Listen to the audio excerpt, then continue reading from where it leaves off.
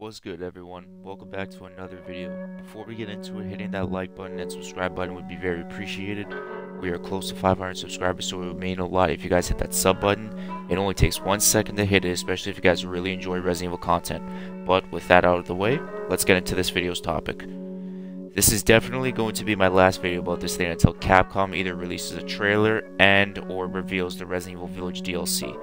Fans have been patiently waiting for this thing to be revealed, and we have gotten zero info or zero teases to the DLC, which should release before the summer unless Capcom goes balls out with this and creates and launches more than 1 or 2 DLCs. But there were a lot of times we thought Capcom was going to reveal a trailer to the RE Village DLC, and I'm pretty sure everyone is aware of this, but Capcom did confirm a DLC is happening. I don't know why I had to say that, but I mean, I just wanted to throw it out there. But nonetheless, here is all the events on when we expected to at least see a DLC trailer for Resident Evil Village. I may be saying that word a lot in this video, so please be aware of that. Video Game Awards 2021. For me, this was the event that Capcom should have revealed the DLC, and it would have been the perfect timing. When the Game Awards was airing, Capcom was playing a good part in terms of nominations and winning awards. Maggie Robertson won Best Performance Award with voice acting Lemmy Dimitrescu. Resident Evil 4 won Best VR Game of the Year, and Resident Evil Village was nominated for Game of the Year. It just seemed right to reveal the DLC, but there was no reveal, and I was left a little disappointed. And I'm pretty sure I can speak for almost a lot of Resident Evil fans in general with that. Now, there are some gaming events. Oh shit, hold on a second, I forgot about one other thing. The Capcom Countdown. When this thing first released, I personally, and I think a lot of people thought it was going to be something else that was Resident Evil related, as we expected the Resident Evil Village DLC to be revealed and also a possible announcement of a Resident Evil 4 remake. It was one of the two. But as time progressed, we all knew it was a Street Fighter related announcement, as it turned out to be Street Fighter 6. You could tell us Resident Evil fans definitely jumped the gun and didn't think it was nothing but Resident Evil stuff.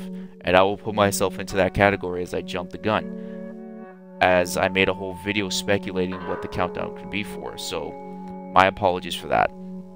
Now, moving on to this part. Now, there are some gaming events happening, like a PlayStation State of Play sometime in March, but there is zero confirmation that Capcom will be there, so that is extremely up in the air at this moment.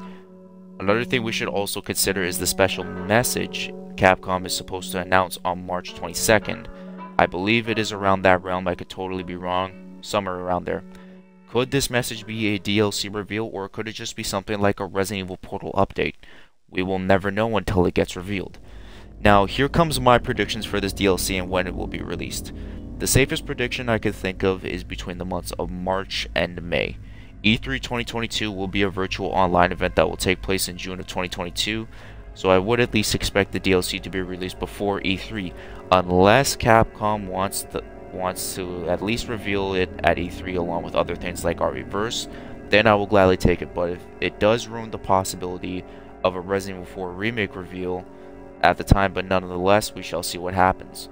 I've said this multiple times in my previous videos, and if they announce RE4 remake is happening before the DLC is even revealed or released, the hype of this DLC will die down, and it will all go to Resident Evil 4 remake, which is obvious that it is a bigger and more serious project comparing it to a DLC, but I don't believe Capcom will do that. I believe they will release the DLC before even thinking about the RE4 remake, and that is why I predict the DLC will release around the months of March and May. But who really knows at this point? We will just have to wait and see when Capcom finally makes that decision, and making some, or should I say a lot of Resident Evil fans extremely happy that the DLC didn't get cancelled or anything like that. And for the people that think that the DLC got cancelled, it didn't. Capcom would have at least told us, and it's heavily fan requested, so they wouldn't do something like that at all.